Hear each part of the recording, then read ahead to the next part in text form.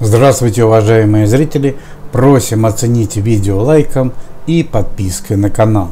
Бейте в колокол и выбирайте все уведомления. У нас сегодня последние новости о состоянии здоровья певицы Надежды Кадышевой.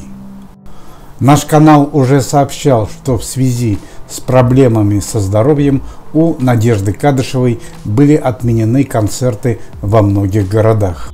Уже 10 дней назад она была срочно госпитализирована в больницу на Коммунарке с диагнозом «острая коронавирусная инфекция». Врачи даже на короткое время вводили ее в медикаментозную кому. Уважаемые зрители, будьте особо внимательны при покупке билетов на концерт Надежды Кадышевой, если у вас в городах есть такие объявления. У нас есть информация, что это так называемые фейковые концерты. Вы покупаете билет, а потом вам не возвратят за это деньги. Что же известно на данный момент о состоянии здоровья певицы?